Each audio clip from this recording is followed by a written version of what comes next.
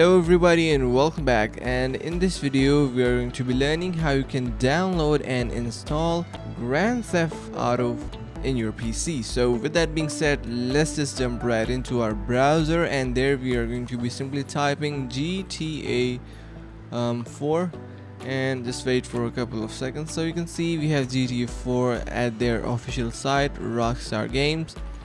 We also have that complete edition as well, so let's just go with Rockstar Games of very first link, and you will be able to see that we are now directed towards our GTA 4 section, and here you can see its screenshots, latest videos, game description and news as well. So if you want to purchase this, you have this option to buy now. Simply click on buy now, and then what you need to do is, you can see we have this purchasing option, so you can simply buy it from here as well, and simply click on this buy now, and you can see we are now headed over to our social club login section. You can simply log into here, or you can create your account.